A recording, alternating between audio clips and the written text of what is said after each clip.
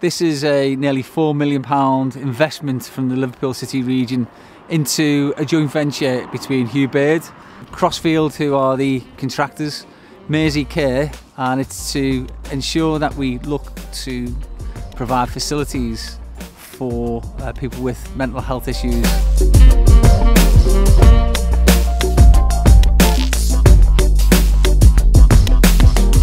This was a site that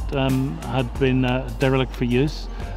for a long period of time, and I think what we'll bring back is something that is going to look great and will become a real living part of this community. If you think about our core agenda in Mersey Care, which is about people's mental health and mental well-being, one of the things that this will do is get us right upstream with the 14 to 18-year-old cohort.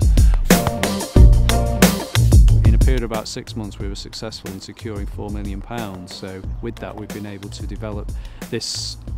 church, which was originally derelict and had been for about 8 years, into this fantastic community resource. There will be an opportunity for those with mental health issues to come and get the service that they need, but also for young people and for apprentices of all ages to start to get training and for jobs to be created, not just during the construction phase, which we see now, but actually when the facility is up and running.